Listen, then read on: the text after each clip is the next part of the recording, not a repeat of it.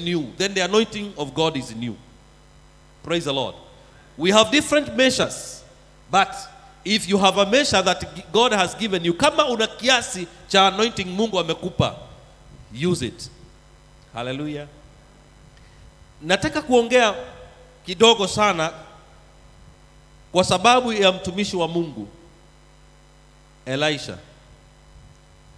Elisha ni mtu ambaye ameacha kazi yake, alikuwa ni mkulima, na akiwa mkulima hivyo Mungu amemuita kupitia kwa Elijah. Na wakati Mungu amemuita katika huduma ili aweze kuchukua nafasi ya Elijah, yeye mwenyewe ni kana kwamba bado hajaona vitakuwa namna gani, na yuko radhi amfuate unyo kwa unyo Elijah mpaka aweze kuwa amejishikilia kile ambacho anafaa kuwa nacho. Na maandiko ukiangalia kwenye kitabu hiki sura ya 2 kuanzia mstari ule wa kwanza, unaongea kwamba when the Lord was about to take Elijah up to heaven, in a while wait, Elijah and Elisha were on their way from Gilgal. Elijah said to Elisha, "Stay here. The Lord has sent me to Bethel." Na atakuwa akimwambia tu hivi, wewe kaa hapa mimi ninaenda, wewe kaa hapa mimi ninaenda, wewe kaa hapa ninaenda. Lakini nataka tuone kwamba ukiangalia sehemu ambazo zinatajwa, wanatoka Gilgal, wataenda Bethel, wataenda Jericho, na hatimaye wataenda Jordan. Hii ni miji ambayo ukiitazama katika Israeli ni miji iliyokuwa na maana sana, kwa sababu kulikuwa na matukio makubwa ya Mungu akileta upako wake kwa watu wake. Kulikuwa na matukio makubwa yaliyofanyika katika hii miji. Ukiangalia katika ule mji wa Gilgal, ni mahali ambapo wakati wamevuka Yordani wakitoka katika nchi ya utumwa baada ya 40 years in the wilderness, wanapovuka hapo ndipo mahali ambapo Joshua ataweka mawe 12. Na akiweka mawe 12, hapo ndipo hao jamaa wote ambao walikuwa hawajatahiri wakiwa wametoka kwenye wilderness, kwa sababu wilderness hakukuwa na nafasi nzuri ya kazi hiyo, hapo ndipo watakufanya nini? Watafanya their covenant. Praise the Lord. Remember, circumcision was a sign of covenant. That's when the sign of covenant will be done in that place. Kwa hivyo Gilgal ni mahali ambapo ni muhimu sana. Alafu wanaenda Bethel. Bethel ni mahali ambapo mtumishi wa Mungu anayeitwa Jacob, mahali ambapo alifika akalala, akaweka jiwe, na alipolala akaona ngazi, na akasema hapa pataitwa nyumba ya nani? Ya Mungu. Bethel, nyumba ya Mungu. Alafu wanaenda tena, wataenda mpaka sehemu inayoitwa Jericho. Jericho ni mji wa kwanza ambao Israeli waliuteka baada ya kuingia katika nchi ya ahadi. Jericho ni mji ule mkubwa ambao waliuzunguka mara ngapi? Mara 7, ukuta ukaanguka, na basi wakaingia. Alafu ya mwisho wanafika wapi? Yordani. Na Yordani ni mto ambao uligawanyika wakati Israeli walipokuja ili wavuke. Huo mto uligawanyika tena ili Israeli wavuke ngambo ya pili. Praise the Lord. So these are sites that are very, very important. Hii ni miji ambayo ni muhimu sana ambapo wanapitia. Ni kama kwamba anachukua sehemu zote ambazo Mungu aliziweka. Praise the Lord. Wanapita katika hizo sehemu, maana katika hizo sehemu kuna vikundi vya manabii wanaokaa pale. Kila mahali kuna vikundi vya manabii, maana hizo sehemu ni za muhimu sana, na kwa hivyo kuna vikundi vya manabii wako pale. Na kila mahali ambapo wanafika, Elijah anamwambia Elisha, "Tafadhali kaa hapa, Mungu amenituma wapi? Amenituma niende kule Bethel." Anasema, "Hapana, kama roho yako ishivyo nitaenda pamoja na wewe, sitakuacha." Wakifika Bethel, anasema, "Nimetumwa kwenda Jericho." Anasema, "Hata Jericho tutaenda pamoja na wewe." Anaambiwa, "Baki hapa, mimi nimetumwa." Anasema, "Tutaenda pamoja na wewe." na hata ukifika Yordani tunaenda pamoja na wewe. Lakini kuna jambo limefanyika hapa, ya kwamba walipofika Yordani, Elijah alichukua lile joho lake na akaweza kuguza maji yale ya mto Yordani, yakagawanyika, wakavuka mahali ya pili. Jambo lingine lilipokuwa likifanyika ni kwamba kila mahali walikuta manabii, na wale manabii walimwambia Elisha, unajua mdosi wako anachukuliwa. Yeye alikuwa akiwaambiaje? Nyinyi nyamazeni, najua. Praise the Lord. Nyamazeni, najua. Wanakuja akimwambia, unajua manabii hao walikuwa wanakuja mara nyingine ni kama wanaongea na lugha, wanaongea na nini, lakini wanaongea wanamwambia, unajua your master is being taken. Lakini anasema, yes, I know. Praise the Lord. Na kwa sababu alijua, hakutaka kuwa distracted. Praise the Lord. He wanted to follow. Alitaka kufuata mtumishi wa Mungu mpaka amekipata kile ambacho ni chake. Kwa nini? Kwa sababu kuna kazi ambazo alikuwa azifanye, na kazi hizo zilihitaji upako wa Mungu. Mwambie mwenzako, kazi ambazo Mungu amekuitia zinahitaji upako wake. Praise the Lord. Kazi ya Mungu haifanyiki pasipokuwa umekubali upako wa nani? Wa Mungu. Yesu anawaambia wanafunzi wake ya kwamba ngojeeni Yerusalemu mpaka atakapojieni juu yenu Roho Mtakatifu, nanyi mtakuwa mashahidi. Can you imagine kuwa shahidi tu? Kuwa shahidi unahitaji anointing. Praise the Lord. Even witnessing you need. Praise the Lord. Hata kuombea mtoto wako na kuongea na mtoto wako aamini Mungu, hata kuongea na mke wako na mume wako aamini Mungu, you need anointing. Hello? You need anointing. You may not be able to change things. Mimi huwezi nibadilisha, but if you have the anointed of the Lord, you can change me. Hallelujah. So Elisha anajua ya kwamba mimi siwezi, na kwa hivyo anamfuata. Lakini anaambiwa hivi, kama ukiniona nikienda utafanya nini? Utapokea. Maana anasema, mimi ningetaka kitu kimoja from you.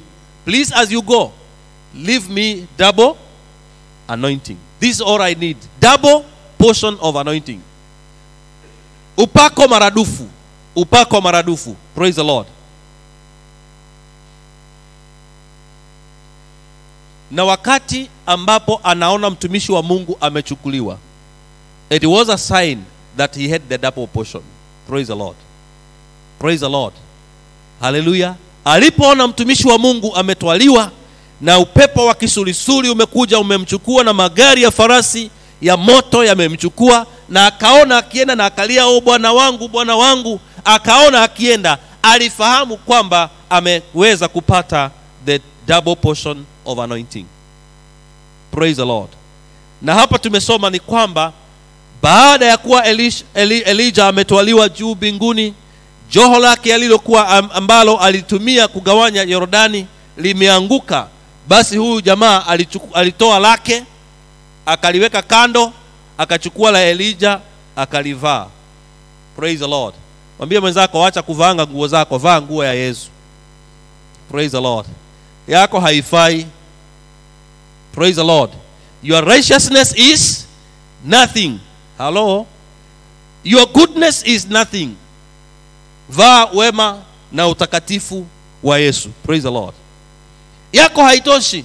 Uzuri wako hautoshi. Unaweza kuwa mzuri sana, lakini bila Yesu wewe uzuri wako hautoshi na haufai. Akachukua joho lile akalivaa.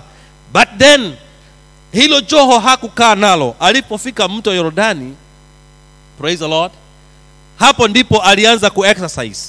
Mwambie mwenzako, exercise your anointing. Praise the Lord. Hapo ndipo alianza ku-exercise. Akasema, Mungu wa Elia yuko wapi? Mungu wa Elijah yuko wapi? Na akachukua akasema, I will do like I saw my master do. I will do likewise. And I want to see what happens, because I know I have the portion of anointing. Praise the Lord. Hallelujah.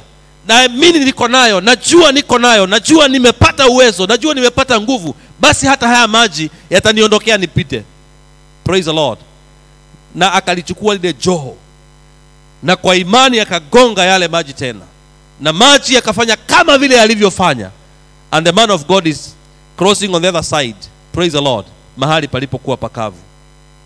Kumbuka hapo ndipo Yoshua alifanya nini? Aliingia na wazee, na walipoguza yale maji yakafanya nini? Yakatawanyika. Now Jordan has given way not to the entire nation of Israel, but to an individual. Praise the Lord. Hello. Mwambia, with anointing you can do a lot. Kuna mambo fulani hapa nataka tujifundishe watu wa Mungu. Jambo la kwanza ni kwamba sisi ni lazima tumkubalie Mungu katika hatua zote za maisha yetu. Inaweza kuwa uko pale Gilgal, ama uko Bethel, ama uko Jericho, ama uko Jordan, lakini katika kila hatua usikubali kwenda bila Mungu. Praise the Lord. Usikubali kwenda bila Mungu. Allow God to take you all through these stages. Allow him akutupendembeze katika hatua zote. And number 2, do not allow anybody to distract you. Praise the Lord. Praise the Lord. Are you pursuing your dream? Je, unafuatilia kile ambacho unakitazamia? Je, ni upako wa Mungu, ni neema ya Mungu, ni nguvu za Mungu unazozifuatilia? Basi usiache mtu awaye yeyote kukurudisha nyuma. Hallelujah. Nabii alijua hao wengine ni manabii. Praise the Lord. And what they were saying is true. Lakini sasa mnaniambia ni do. Praise the Lord. Unajua ukiomba sana utapokea roho wa Mungu. Unajua lakini sasa wanakuambia si kana kwamba wao wanakuja muendelee, ni wanakuambia tu. So don't allow them. Anamwambia, yes, I know, keep quiet. I have more than that. Praise the Lord. Bwana asifiwe. Najua mkubwa wangu anaenda, yes, but I need more than that, because I am looking for a double portion of anointing. Praise the Lord.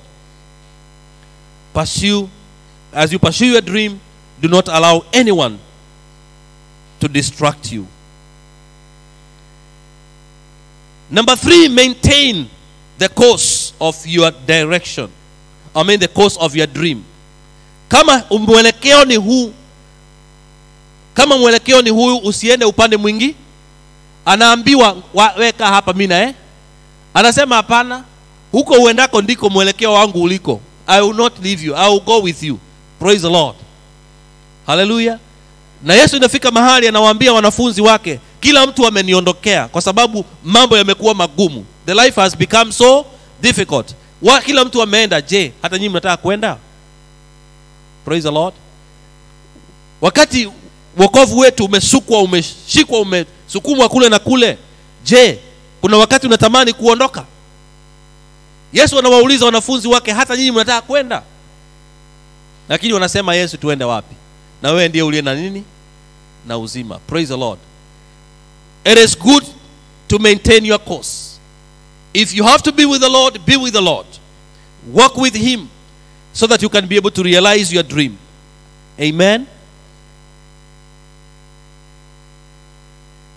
Number 4, let the anointing work for you. Hallelujah. Let the anointing work for you. Paulo anasema ya kwamba for the war that we wage is not carnal. Praise the Lord. Praise the Lord. Vita vyetu tunavyopigana si vya nyama na mwili. Praise the Lord. Sasa vita vyako vitapiganwa kwa sababu you have allowed the anointing of the Lord, you have stirred the anointing of the Lord in you, and you are fighting. These are the weapons that you are using. When you do that, the battle is won. Praise the Lord. Hatuwezi pigana ya mwili wapenda tukashinda. Hapana. Lakini tunaweza kupigana vita vya kiroho kwa sababu ya upako wa Mungu, tutaweza kushinda. Praise the Lord. You cannot be able to fight for your family unless you allow the anointing of the Lord to be on the lead. Praise the Lord. Hawezi pigania familia yako, hawezi pigania watu wako, hawezi chochea kitu chochote ndani ya watu wako. Lazima utakubali kwamba upako wa Mungu ufanye kazi kwa ajili yako. Praise the Lord. Hallelujah. Bwana asifiwe. Kuna mambo mawili ambayo nitasema hapa tukimalizia. Ya kwamba imani yako ama imani yangu inaonekana dhahiri wakati unapopitia kipindi kigumu. Praise the Lord. Ama unapopitia mambo magumu yanayohitaji kufanya imani yako kuendelea, basi inadhibitika wakati umepita muda hivi ukiwa ndani ya mambo ambayo ni magumu na umesimama. Praise the Lord. Praise the Lord. Because your patience qualifies your faith. Praise the Lord. Ni lazima ustahimili, ni lazima ungoje, ni lazima uendelee, ni lazima ufuatilie, ni lazima unganganie. Na unapongangania, kwa sababu shetani atakuja na vishawishi ya kwamba hauwezi mpendwa, si lazima ifike hivi, si lazima iende vile. But wakati unapoingangania imani yako na kusimama, inadhibitika kwa sababu ya ile pressure iko na the time ambayo imetumika. And lastly, one of the lessons that we learn is that only those who keep faith receive results. Praise the Lord. Kama wewe utaweka imani yako, hapo ndipo utafanya nini? Na juzi mchungaji akasema, ikiwa akahubiri kwenye kitabu kile cha Ezekiel kusema kwamba ikiwa wewe ulikuwa na imani ama ulikuwa matendo yako ni ya imani alafu yakaondoka ukayaacha, in the book of Ezekiel chapter 18, ulikuwa unafanya mazuri and then ukaacha, ukachoka, then uzuri wako hautakumbukwa. But kama pia ulikuwa unafanya vibaya, then ukafika mahali ukasema la hasha, sitaki kuendelea, nataka kuchukua uzuri, then uzuri ndio utafanya nini? Na kwa hivyo ni wale ambao watakaosimama, ambao watakasimama katika imani, ambao wataweza kupokea kile ambacho walikuwa wakikifuatia. Praise the Lord. Mungu yu pamoja nasi tunapokubali kuwa na yeye. Praise the Lord. Na Mungu atafanya kazi tunapo realize kwamba God has given us a portion of anointing, every one of us, na hatutalala, tutafanyisha hiyo anointing kama Elijah. Praise the Lord. Anachukua the mantle, anasema Mungu wa Elia. Praise the Lord. Hallelujah. And he will be able to say like him, the Lord God of our Lord Jesus Christ. Praise the Lord. Because you have already gotten the anointing, the mantle from Jesus Christ. And when you have it, when you have the anointing, when the Holy Spirit of God is working in you, then you'll be able to do a lot. Yesu akasema, na wote waaminio mambo haya ninayoyafanya hata watafanya na zaidi. Praise the Lord. Why?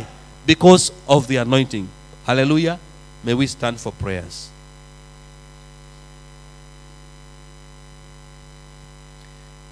Baba mtakatifu na mwenye rehema zote, tunakushukuru kwa maana ulijua hatuwezi bila wewe.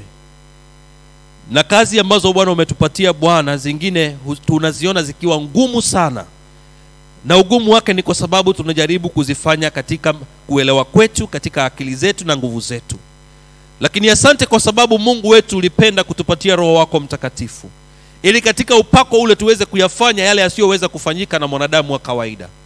Tunaomba katika jina la Yesu Kristo utuwezeshe Bwana, ili tunapoelekeza familia zetu katika kukupenda na katika kukujua, Baba wetu, tuweze kukufuata wewe na kutumia upako uliotupatia sisi, ili Bwana tuweze kuifanya kazi hii. Zaidi yote Bwana, tuomba imani hii ambayo Bwana umetupa ikasimame na ikaweze kutenda kazi, ili Bwana wote watazamao kwa mbali watasema hakika watu wako wana Mungu. Na wanaposema hivyo Bwana, watakimbilia huyu Mungu. Tuomba Bwana utupe nguvu, tuomba Bwana utuimarishe, tuomba Bwana utusimamishe kwa wema wako. Maombi haya tuomba kwa imani kwa Yesu Kristo Bwana wetu. Amen, amen. Bwana wa uzima akubariki sana. Amen. Unapoendelea kusimama hivyo, dada yetu atuelekeze upande ule mwingine. Thank you. Bwana asifiwe. Midhango this morning ni neno nzuri. Nilikuwa na tafakari na angalia, to get the anointing we have to work for it. kwa sababu Elisha alifanya kazi ya kufuata na kuwa focused, not to be distracted. Hata nasi in such a moment yenye Mungu ametukusanyisha mahali hapa, lazima kila mmoja asimame kutafuta upako, kufanyia kazi, ndio maana Mungu aweze kutubariki. Huu ni wakati ambao tunataka kuenda katika intercessory prayers. Nitauliza Sister Elizabeth aje ndio atuongoze katika hicho kipindi. Na tukiendelea akikuja, kumbuka kusema I am blessed. Say I am blessed. I am blessed. Every moment of my life I am blessed. As I wake up in the morning, as I lay my hand to sleep, I am blessed. I am blessed.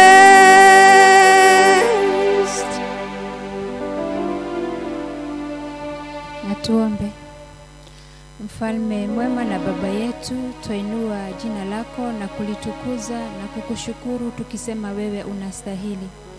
Asante kwa sababu ya siku njema mfalme mwema umetukirimia mfalme. Asante kwa sababu ya uwepo wako katika maisha yetu. Asante kwa sababu ya siku ya leo mfalme mwema. Tuipeana mikononi mwako tukisema kwaweza kututawala, ukaweza kutuongoza na kwaweza kutuonekania mfalme mwema. Tunakushukuru na tunasema nastahili. Wewe hauna mfano, wewe ni wa kipekee Bwana wetu. Tunaleta dhambi zetu miguuni mwako Bwana. Hapo damu yako ambayo ilitiririka mfalme mwema, ukaweza kutusamehe mfalme mwema. Kwa sababu tukisema hatuna dhambi, ukweli hauko ndani yetu na tunajidanganya wenyewe mfalme. Kaweza kutakasa na damu ya mwanao Yesu Kristo ili tuweze kuwa wasafi Bwana. Tunakushukuru kwa sababu ya mema umetutendea. Tukisema hakuna kama wewe. Asante kwa sababu umekuwa pamoja nasi. Asante kwa sababu umekuwa pamoja na familia zetu mfalme mwema. Asante kwa kuwa umekuwa pamoja na kanisa lako. Twalihimidi na kulitukuza jina lako mfalme mwema. Unastahili sifa, unastahili utukufu. Asante ni kwa sababu ya nchi yetu ya Kenya mfalme mwema. Tuipeana mikononi mwako mfalme mwema. Kwa sababu bila wewe hatuwezi lolote Bwana. Asante kwa uongozi wa nchi yetu mfalme mwema. Tukikumbuka rais wetu na deputy wake mfalme mwema pamoja na familia zao, hata wale wako chini yao mfalme mwema, tuwakabidhi mkononi mwako mfalme mwema. Ukaweza kuwapa hekima ambayo itafanya waongoze hii nchi wakiwa wamekuogopa mfalme mwema. Nasi ambao umetupa nchi hii kama wananchi mfalme mwema, kaweze kutubariki na kaweze kutufanya kitu kimoja Bwana. Wacha Roho wako Mtakatifu akatutawala. Wacha upendo wako ukawa pamoja nasi mfalme mwema, mtu na yule mwingine mfalme mwema. Tusaidie kupendana hata majirani wale tunaishi pamoja nao. Bariki all the 47 counties in this country, oh God. Tufanye kitu kimoja mfalme. Asante ni kwa sababu ya kanisa lako mfalme mwema. Mahali pote jina lako linainuliwa katika kweli mfalme mwema, kaweza kubariki watu wako. Mara nyingi mfalme mwema tunafinyilika mfalme, kuna kule hata hakuna uhuru wa kuabudu. Kaweza kumbuka watu wako mfalme mwema, kaweza kuwatendea mema. Asante ni kwa sababu ya viongozi wale umetupa. Asante ni kwa sababu ya all reverence, oh God. Tunawakabidhi mikononi mwako mfalme mwema, wakifanya kazi yako mfalme, uwe ukiwatangulia. Wape hekima na uwe unawapa neno la kuwapa watu wako ya kualisha. Tukikumbuka Reverend Munyoroko mfalme pamoja na familia yake, ukaweza kuwatendea mema, ukaweza kuwainua mfalme mwema. Tukikumbuka na hata Reverend Nico mfalme mwema, hata Reverend Phoebe pamoja na familia zao, tuwakabidhi mikononi mwako mfalme mwema. Mara nyingi huwa tunaona kama hawapitii mambo mengi. Hata tukiwaletea mambo yetu atuombee mfalme mwema, tunasahau pia wao wanapitia changamoto katika maisha. Tunawakabidhi mfalme mkononi mwako, ukaweza kuwapa nguvu, ukaweza kuwainua, ili wakati wote wanalisha watu wako wasikose la kuwapatia. Wewe unastahili na hakuna kama wewe. Asante kwa sababu ulituleta nyumbani mwako Bwana, ili tuweze kuinua jina lako. Tunasema ni asanti. Asante kwa sababu ya Congress ambayo inaendelea mfalme. Tunakutukuza kwa sababu tumekuona Mungu wa maajabu, tumeona uaminifu wako, tumeona ukiokoa, tumeona Mungu wa maajabu ukileta watu wako kwa wingi. Ilikuwa ni ombi letu na tunashukuru na tunasema ni asanti. Asanti kwa sababu ya jioni hata tutakapokutana mfalme, kaweza kuwaleta watu wako mfalme, ili tuweze kuwa pamoja na wao mfalme mwema. Hatuwezi kusahau hata wale wameenda kuzika mfalme, wataenda kuzika ndugu yetu mfalme. Kazidi mfalme kufariji hiyo familia, kaweze kuwatendea mema, kaweze kuwainua hata wale wako hospitalini, wale ambao tunajua na hatuwajui, kaweza kuwaponya mfalme mwema. Hata wale wako katika vitandani manyumbani mwao mfalme mwema, tuwaleta mikononi mwako, wewe ambao umejawa na rehema na neema, kaweza nyosha mkono wako wa uponyaji juu ya maisha yao. Asante kwa wale wao wauguza mfalme mwema, all nurses and doctors oh God, na wale wote wanafanya kazi katika hospitali, hata wale wanafanya kuhakikisha kuna usafi katika hiyo hospitali, ukaweze kuwakumbuka. Ni kwa sababu pia wao ni watu wa maana. Tukutukuza na kushukuru mfalme mwema. Hata tutakapokuja jioni mfalme, hata tutakapofumukana kwenda makazini mwetu mfalme, ukaweza kutembea pamoja nasi, ukaweza kutuinua, ukaweza kuinua biashara yetu, ukaweza kubariki kazi ya mikono yetu. Tuendapo Bwana, nenda pamoja nasi, na ni katika jina la Yesu tumeomba na hata kuamini. Of our Lord Jesus Christ and the love of God and the fellowship of the Holy Spirit be with us now and forevermore. Amen. Tuombe kikombe cha chai. Mfalme mwema, tutaja mbele zako wakati mwingine tukitaka kusema ni asanti kwa sababu ya kikombe cha chai ambacho kimeandaliwa cha kuburudisha hii mili yetu mfalme. Tukinywa na tukila mfalme mwema, uweze kukibariki, tukikumbuka wale hawana, uwakumbuke pia sisi ambao umetupa, utusaidie kunyosha mkono wetu mfalme mwema kuwabariki wale hawana, na ni katika jina la Yesu tumeomba na kushukuru.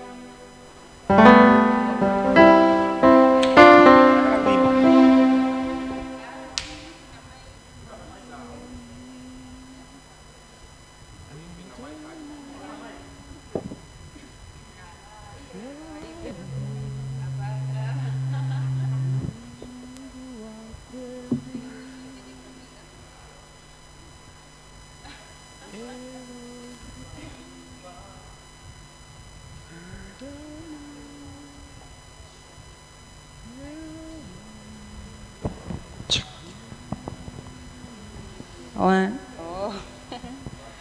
I'm only human, and I'm just a woman. Don't help me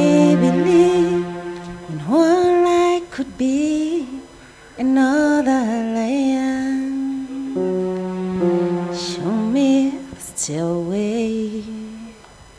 I have to cry. So for my sake, Lord, teach me to take one day at a time, one day at a time.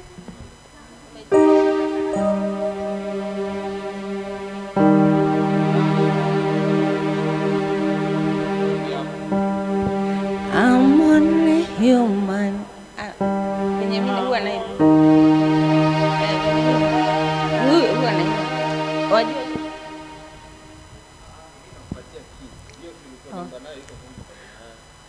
I'm only human, and I'm just a woman.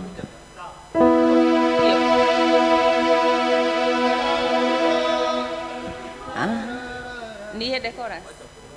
Oh, I'm only human, and I'm just a woman.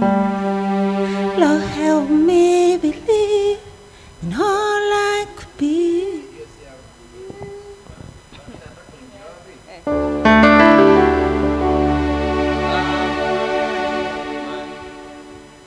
And I'm just a woman.